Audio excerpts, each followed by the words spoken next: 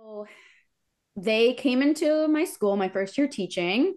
And, you know, the classic salesman, I work with everyone in this building. I'm the financial advisor for you guys. I'd be happy to help you set you up for retirement.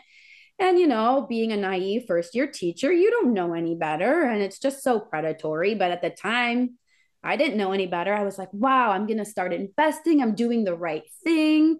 So I invested with them up until a few years ago when I found you guys at 403BYs and smartened up, did some research and realized that I was getting charged. And yeah, I was paying around 2.75% fee Ooh, between what I was in and my, you know, series 201 and then plus my advisor fees, plus the expense ratios that I was in that I didn't know had high expense ratios. And they had me in so many fixed funds. They had me in like 18 different funds. And now knowing what I know now, I'm like, what were they doing? I don't know.